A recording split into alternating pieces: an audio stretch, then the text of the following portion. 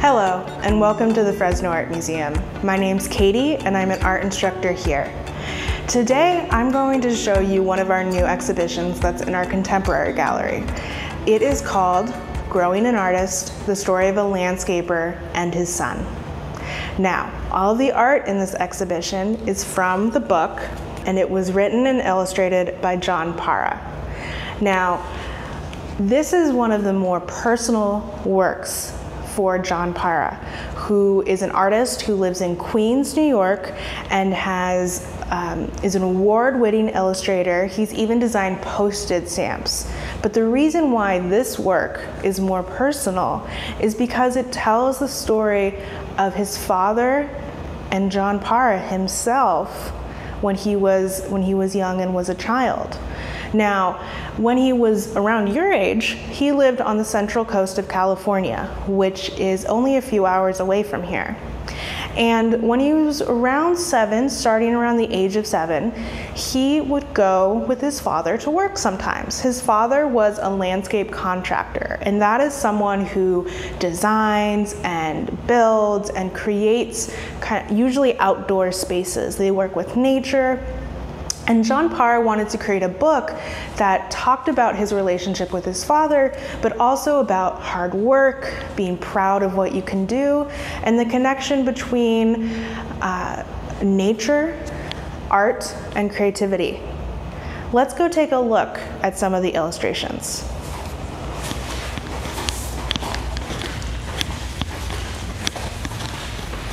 Now, before we look at any actual illustrations from the book, I want to point out these two images.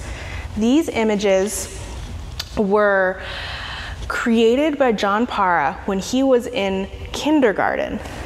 And we can see that even at a very young age, he was creating art, he was using his imagination, and he was telling stories.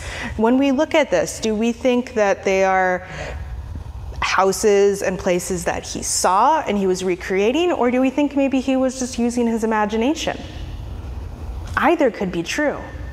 Now let's look at the first illustration at the start of the story. So let's look at this one. This illustration is called "Today is a Big Day." What does it look like is happening in this illustration? Well, to me, it looks like this illustration is actually divided into two parts. On the left, we have almost the background.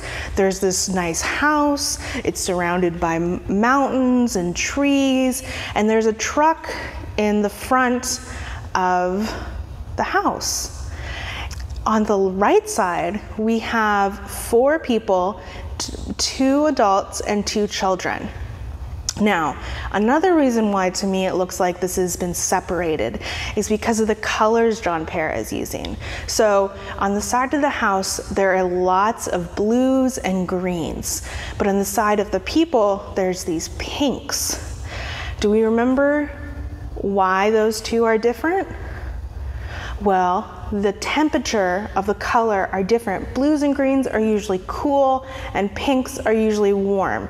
So with color, John Parra is showing us a difference between these two sides. It's almost as if he is giving us all this information to tell a story, and he's breaking it apart so we can take some time to really appreciate all the details. Because that's what's great about illustrations and art, is even though all of these are in a book that have words and tells a story, when we just look at the illustration, we can still put together a story and figure out what's happening.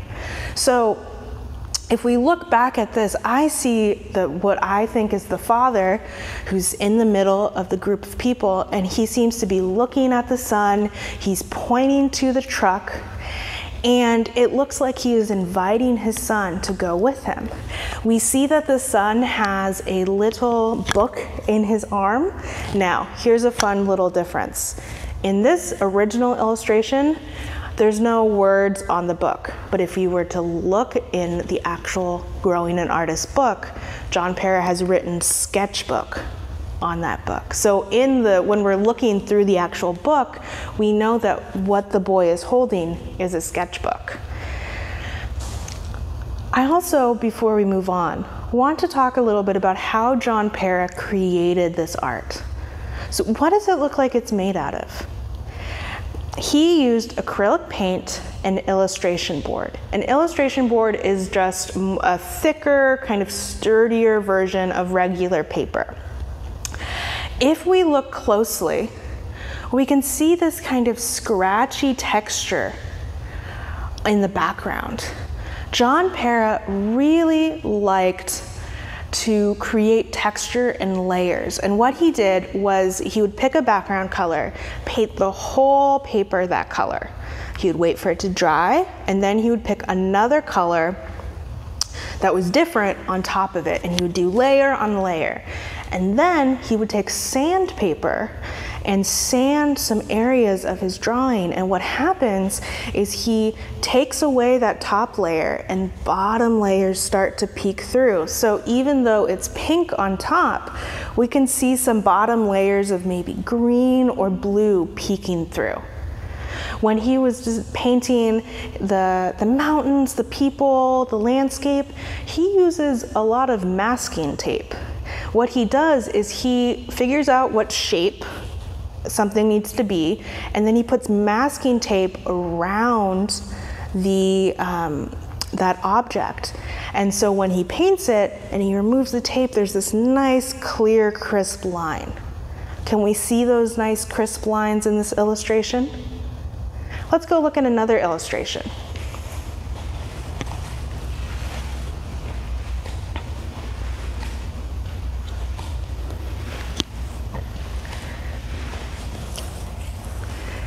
This illustration is called The Bird's Nest, and it's a little farther into the story. What is happening now?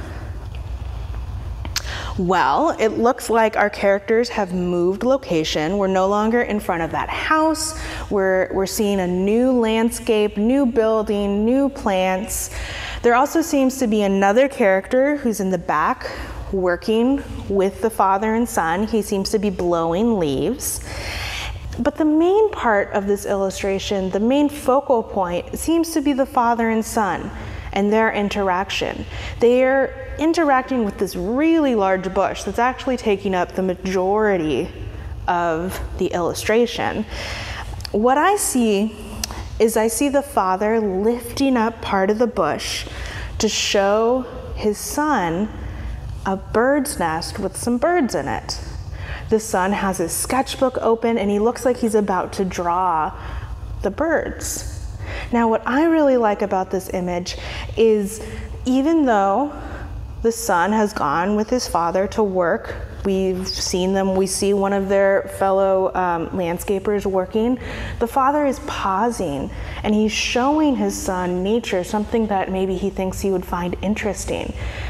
And the boy is going to sketch it, which to me tells me that the father knows that the boy is really creative, loves to document the world around him, and he enjoys that and he encourages it.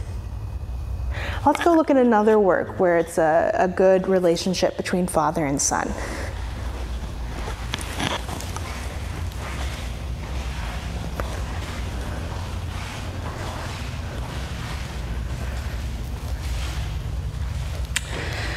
This work is called Layout Plans. Now, what's happening in this illustration? This one looks a little different from the other ones we've looked at so far. Why is that? Well, one of the differences is they're inside. All the other illustrations have showed them outside working, but now they're indoors. Additionally, it always has been daytime so far. But now John Parra tells us, giving us a clue that it's nighttime by using the dark blue and the moon that we see through this window. Even though they're indoors and it's at night, we still see them working together. They appear to be working around a table. There's a big sheet of blue paper and there's all sorts of drawing utensils. On that blue paper, it looks like almost like a map. Do we know what a blue paper with a map on it is called? A blueprint. And blueprints are usually used by architects and contractors, designers to build things, to plan things. Now, John Parra really enjoys this illustration in the book because to him it's showing how his father would often treat him as an equal, and it gave him confidence as an artist. John Parra's father would allow him to work on design and layouts, and they would plan landscapes together. And that's what we're seeing them do here. One thing that I enjoy in this work is John Parra is using colors to give us a clue that the map, the blueprint, is important. What colors stand out the most when we look at this? To me, orange and blue. Do we remember what makes orange and blue special? Besides that they're different temperatures, they're also complementary colors. And that are colors that are opposite from each other on the color wheel. That means these two colors are the most contrasting to each other than any other color. And usually artists use those two colors together, complementary colors, to create some like energy and to draw attention to a certain point in an image. And so what John Parra has done is he's made the whole table orange. And so that orange surrounds the blue paper, and it's giving us a kind of, it's telling us without words that this paper is important. Okay. Let's go visit one more image.